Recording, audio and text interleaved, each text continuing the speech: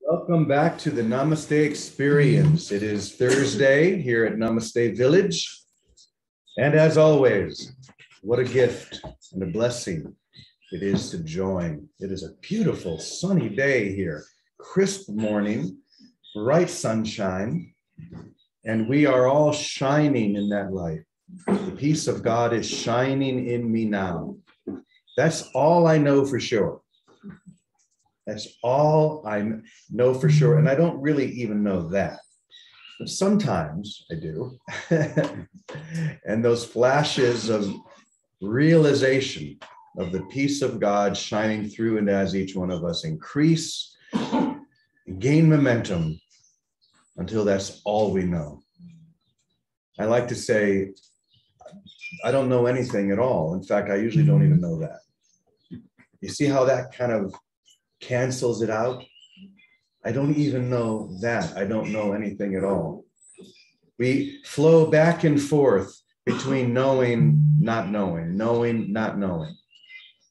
And there's a dynamic center point between those two where I can rest and truly know, not think I know or think I don't know, but truly know. And we call that moment now, right now. In fact, today's session is going to be about 3 words. 2 of them, the ego just loves, the split mind loves the first 2 words. And the 3rd word, it doesn't like at all, not at all. So let's just dive right in and we can go through those words. Let me go ahead and share the screen. So here are the words: then, when, but never now. That phrase just kind of came into my mind. Then, when, but never now. This is the whole focus of the ego, giving you full license to focus on then, what happened in the past, or when, what might happen in the future, but never really now. Never rest in the now. That's a very dangerous place for the ego, but it's a very safe place for you. Let's read a little bit of this together. The entire thought system of the split mind relies upon 2 simple words and teaches you to adopt them into every aspect of your life: then and when. The ego is incapable of living in the now because, and this is important, projection is only possible in the future or the past. You projecting what you don't want or don't want to look at within yourself is only possible in the future or the past. It knows that the instant you release the future and the past, you will spring into light. When you release the future and the past, you spring into light. And this is what you promised that you would never do.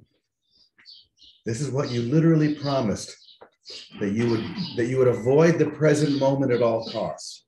This was the deal you made with the perceptual split part of your mind, that you would avoid this now moment right now at all costs, because the moment you stop projecting outward, the moment that you stop putting what you don't want to see about yourself, whether it be your holiness or your guilt, and project that onto another, the game is up.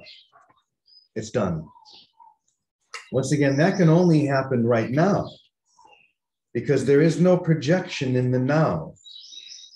There is only the relaxing into the experience itself. So once again, it knows, the ego knows that the instant you release the future and the past, you will spring into light, and this is what you promised you'd never do. You literally promised that you would avoid the present moment at all costs. And what were you promised in return? Okay, here we go. You may not want to hear the answer to that question, for it will seem too cruel to endure if you look at it directly. You were promised death if you avoided life, as if this was what you wanted. This is the greatest trick of the egoic part of your split mind. The convincing you that this is what you want, convincing you that death is inevitable and welcomed, that you were born in a body but to die, that this is what you wanted. And therefore, because you consider it to be what you wanted, you make it real. You make it seem very real. But now you're coming to the point where you realize this is not what you want. It was never what you wanted. Life is what you choose. Life is the only desire. And life can, for it to be life, must be eternal. If it's not eternal, it's simply the promise of death. The idea that you can contain life for a moment, but it's ultimately going to dissipate. And you're given a sort of a repose if you think or believe that, well, there's life after death.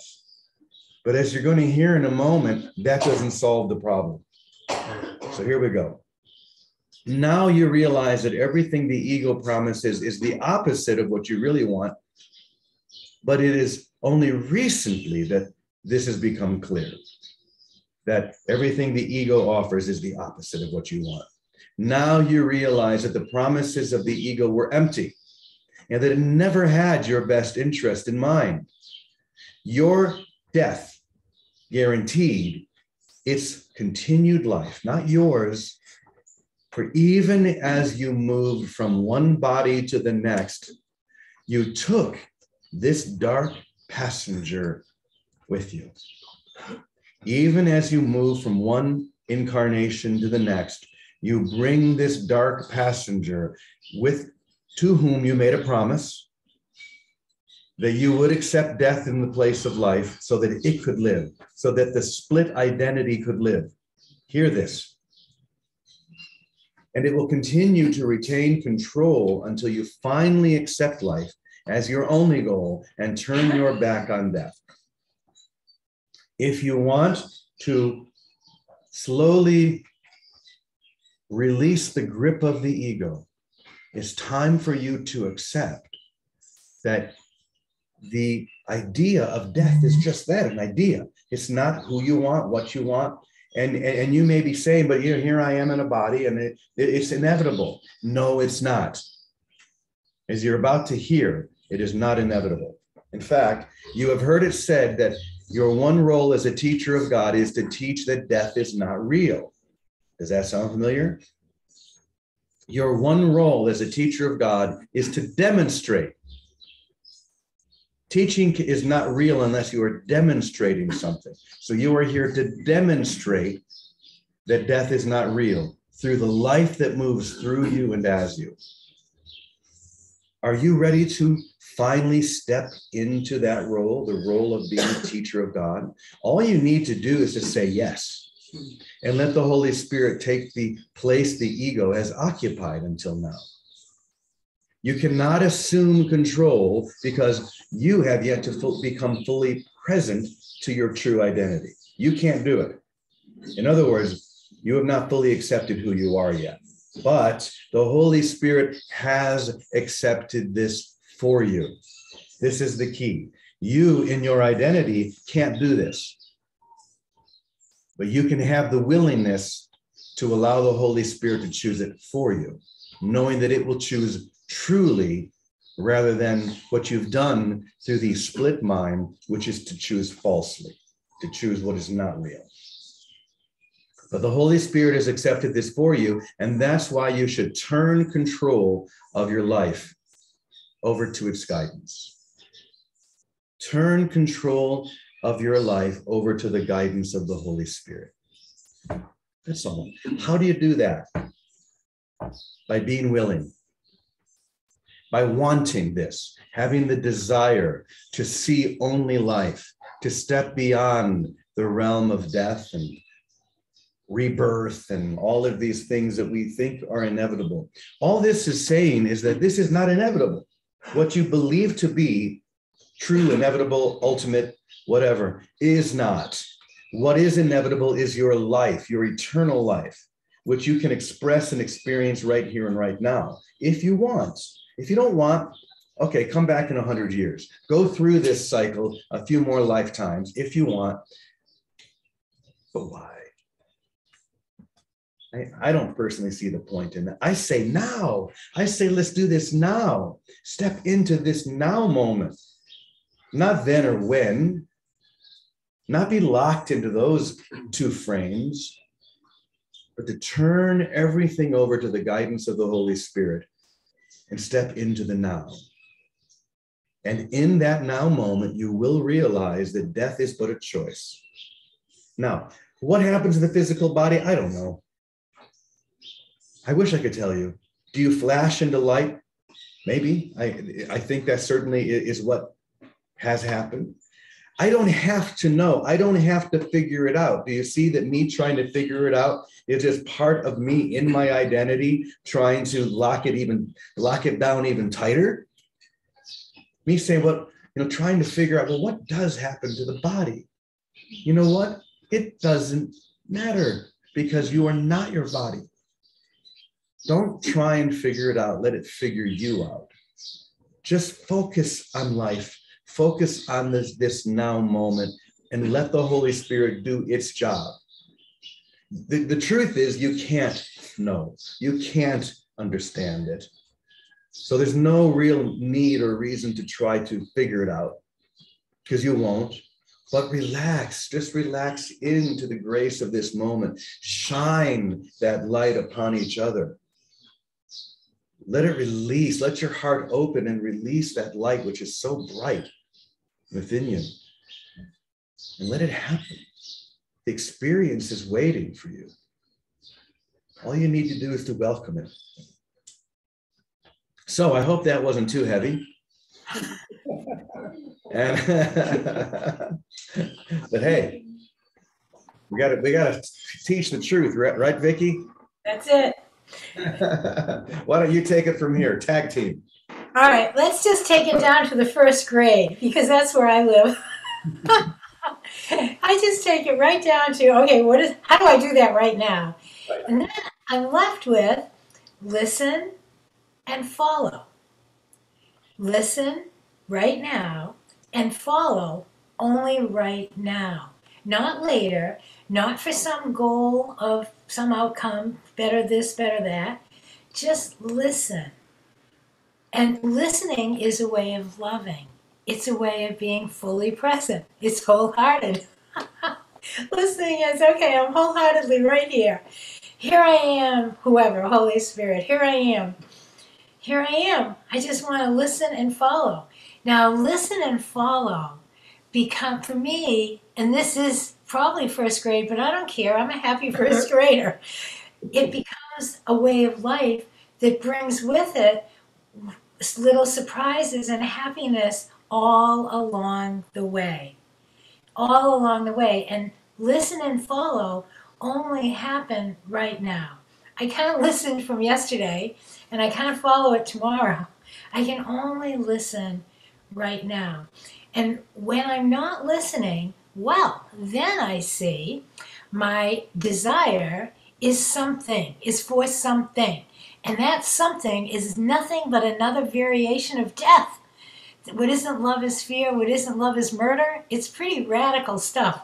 But what isn't love right now is a form of murder. Murdering myself, murdering what seems to be my brother. It's a form of separation. And separation is a murdering, it's a killing off of the light that we are, the Christ light that we are. And the only way I know to bring it back into my awareness is listen right now to the guidance that's been given me. The Holy Spirit, Jesus said, if I don't leave, you guys are never going to get this because you're going to keep looking at me. You've got to know that the voice, the comforter, the direction is within you. Within you, not someone outside of you, not even me as Jesus, the living Christ, but within you to find out the comforter, the spirit of your Christ being is within you. And as you put all your attention on it and just listen for the desire to listen and simply follow, that will bring you into your own experience as the living Christ, just as Jesus was. We are. It brings us into a natural moment of happiness, of loving, ourselves and whoever seems to be in front of us. Because love can only happen in the present moment. Love doesn't happen yesterday or tomorrow. A memory might happen, a future anticipation might happen, but love only happens now. And listening to our, whatever anyone wants to call it, the Holy Spirit, the voice of your higher self, to the light within us, wholeheartedly brings us into union of love, of what we are. In that you can't find out by reading about it. You only find that out by doing it. So listen, and it doesn't matter what the prompt is. It doesn't matter if it tells you to crochet potholders, wash the dishes, drink a cup of tea, call someone on the phone, take a bath, sing a song, listen to music. Just listen and follow it, and don't worry about making mistakes. Make them all. Make mistakes, but say, okay, that wasn't what you meant. Let me listen better right now. It's always, let me listen better right now. I don't want to desire death anymore. I don't want to make that a promise to my brother here in time. Here, we'll go do this again later. This is it now, right now. End of the line. And it's the end of the line for everyone that wants to be. Even the Dalai Lama said, it's the end of the line. No more Dalai Lamas after him. This is it. Last reincarnation. Get in the boat now, because this is it. Love is here now. Tune into now. Listen to the voice of love right now and follow it. And don't be afraid to make mistakes. So make them and say, oh, I guess I wasn't listening. Let me listen better. Then you turn around and listen again with all your heart. Whatever that's the only thing I want. Then it goes back to what you're always talking about, desire. As soon as you see you're thinking of something else, all that does is it exposes your desire for death in that form. I want better health, I want a better job, I want to live in Mexico, I want to live whatever. That's nothing but a desire for time and for more death and for more self-denial. But now is the time of, I'm the living Christ. He says I'm the light of the world. How does that work? Let me find out. I'm the light of the world. All right, right here, right now. The other day, we do a live meeting now here at our, not in our apartment, or sometimes here in the lounge. And during the meeting, everyone had a chance to speak, and they were speaking about different issues they were facing. And the meeting is based on stabilizing, living in the Christ mind right now. That's all that we come together for. So everyone's going over what their issue is. And I'm looking, I'm thinking, wow, everyone's issue has to do with a role they play. I'm the mother, I'm the abused daughter, I'm the this, I'm the that. And just like that reading said, because we've denied our real identity. And in the moment, instead of being the hurt child, the abused friend, the mother, the whoever, no, I'm the light of the world. I'm the living Christ. Let me find out what that means. I don't need to get more ready for it. I just needed to ask the question and then listen and be here. Only right now can I get the answer. Can I be the answer? And everyone realized, because it was so clear, that they were desiring a role, some outcome, a better mother, a better daughter, a better relationship. Instead of, no, I want to just be the light that I am. I want to be the living Christ that I am right now, in simplicity, by just listening and following now. That's it. Stay in the now. Bless everything that comes to us, because if you're not judging it, you can't do anything but bless it anyway. So don't take a role as your identity. I'm the mother, the father, the this, the that. Let the living Christ be our only identity. Wow. First, that's it. Let the living Christ be your only identity. You could have just said those words, and that would have summed up everything else you said. Let the living Christ be your only identity, right here, right now. Not in the future, not in the past. It can't happen in either of those two places, but right now. Your identity is the living Christ. Accept it, choose that which has always chosen you, and that springing into light is automatic. Wow, thank you, Vicki. Amazing, as always. Thank you, brother. with It's me. so nice to have the two of you to just take this idea and ground it in a way that is so important. So Teddy, good morning to you. What would you like to share? Well, there was two things that came to me. Number one is, you know, like Helen's Notes, the book I just produced, Helen's Notes. One of the benefits of reading something like Helen's Notes is the idea that if Jesus is still talking to Helen, then obviously there's no death because Jesus is still talking to Helen. So he didn't really go anywhere.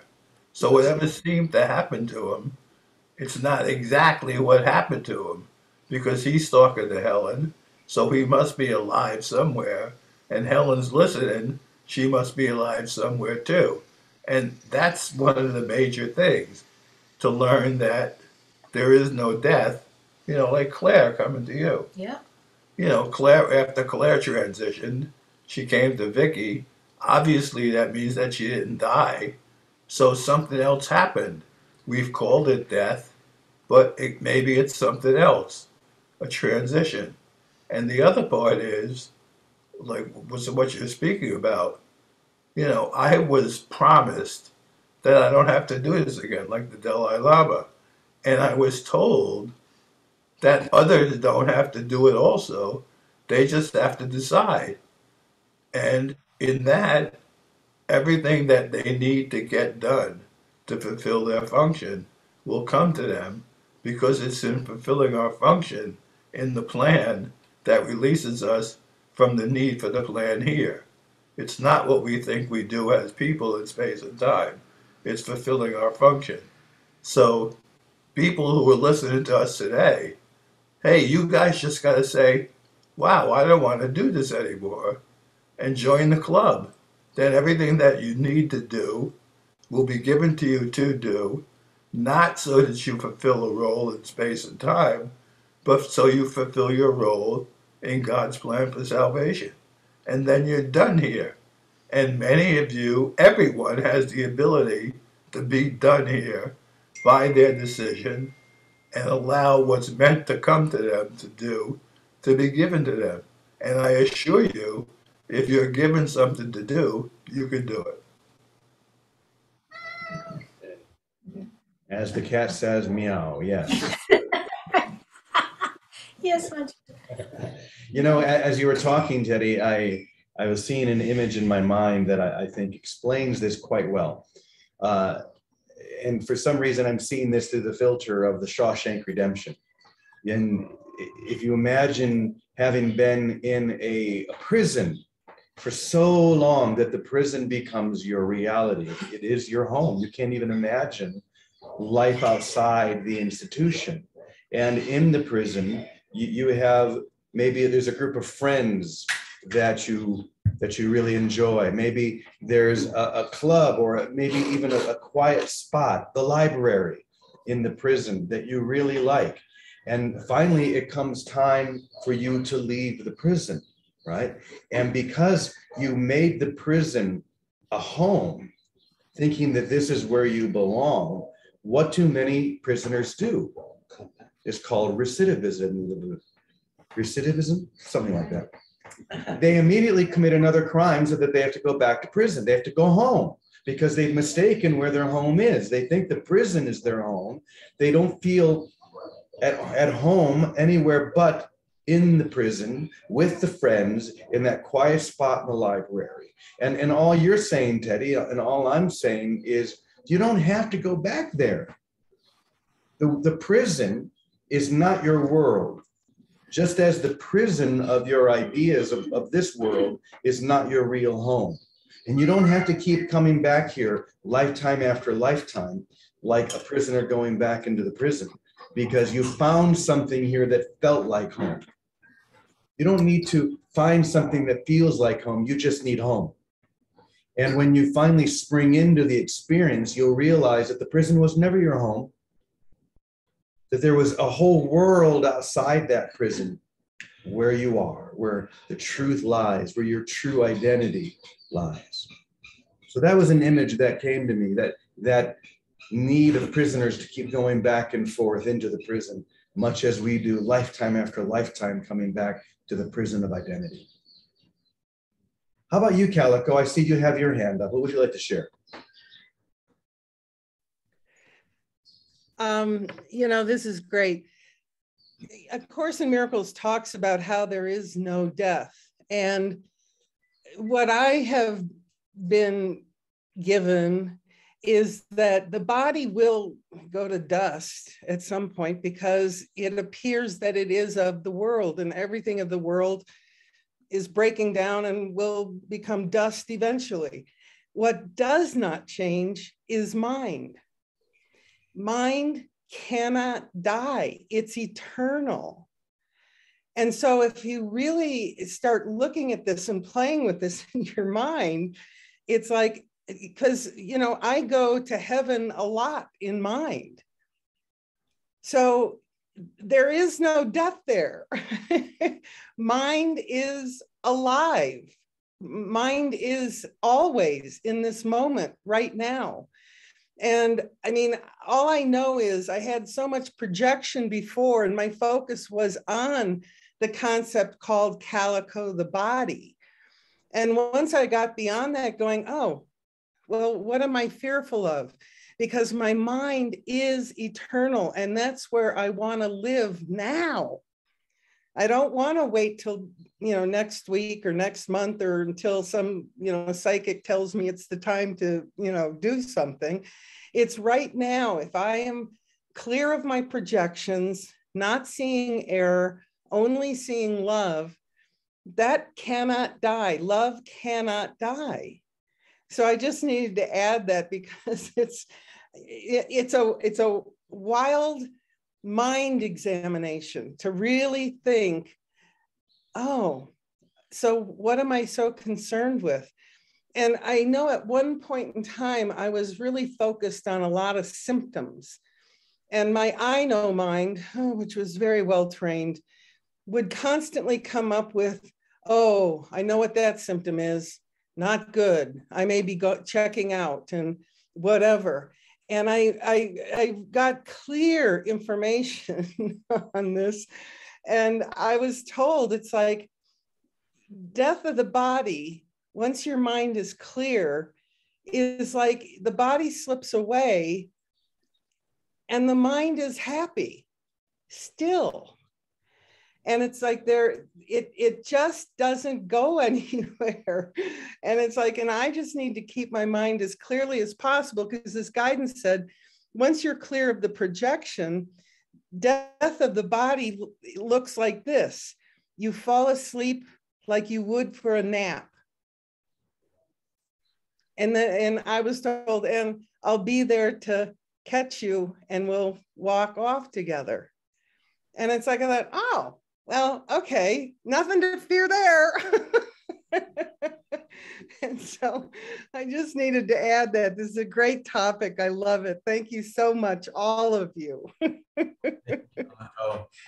Yeah, I love that. I know that there is a term, maybe you know, Ravi, of when a high guru makes the choice to lay their body aside, and they Mahasamadhi. Mahasamadhi. The great exit. Thank you. And they say, well, this is the date. This is when it's going to happen. I'm just going to lay down and shift into the next gear. And they just peacefully do exactly what you said. And it's the mind, as you said, the mind. You could use other words, the soul, but it's that which identifies with the I am that is always true. The truth that is always true can slip from one place to another, can be wherever it chooses to be. At the moment, it's choosing to be in and through and as a body, but it's not going to always be that. I'm going to lay the body aside, and that's fine. There doesn't have to be dramatic, especially when you realize I'm not my body. It's like when you choose to get another car, or you even just leave your car at night. Do you mourn the fact that you're leaving your car? No, it's just a vehicle. The body is just a vehicle of communication. That's all it is. And here in this moment, we can use it to express love and to just be truly present with one another. What else, what other purpose could we possibly have that's not completely insane? Because everything else is completely insane. Just look out at the world. Let's use the body and the personality for the only sane purpose there is, to express love. And if you find yourself not doing that, catch yourself and choose again. How simple is salvation? All right. Thank you, everyone. Let's just take a deep breath together. And slip into that holy, sacred space where we are one, where there's no when or then, but right now. We choose that now, and we choose to turn over everything to the one that knows everything. Call it the Holy Spirit, call it the Comforter. Whatever you choose, let it be right now, stepping in to that holy, divine current. So we're going to say goodbye to all of you on YouTube. Thank you so much for joining us here at Namaste Village, and we're going to go ahead